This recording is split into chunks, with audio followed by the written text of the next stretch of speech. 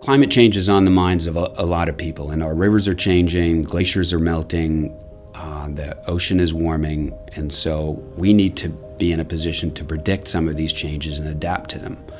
The ocean is becoming more acid, and that affects the food web, and it affects salmon. Salmon rely on the food web during their time in the ocean.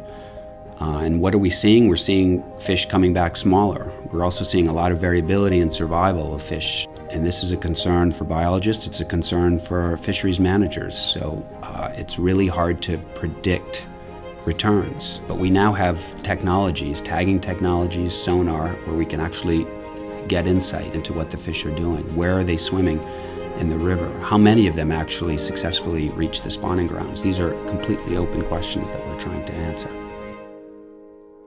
Just by our location, right on the water, we're nimble, so we're able to come up with ideas and deploy field crews within a matter of days or hours. So to address really important, urgent needs, I think a place like the Science Center fills a really important niche. I've been working in the field for over 20 years. I've seen a lot of the North Pacific. I've seen a lot of salmon rivers. I've worked in Japan, I've worked in the Russian Far East.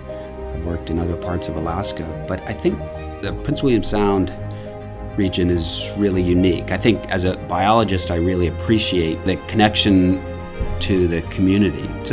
Cordova is a small place, but I think everyone really appreciates salmon and appreciates the natural resources.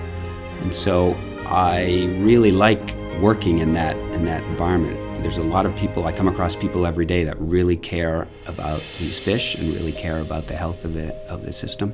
As a biologist and someone concerned about the future of salmon, I think there's no better place to be.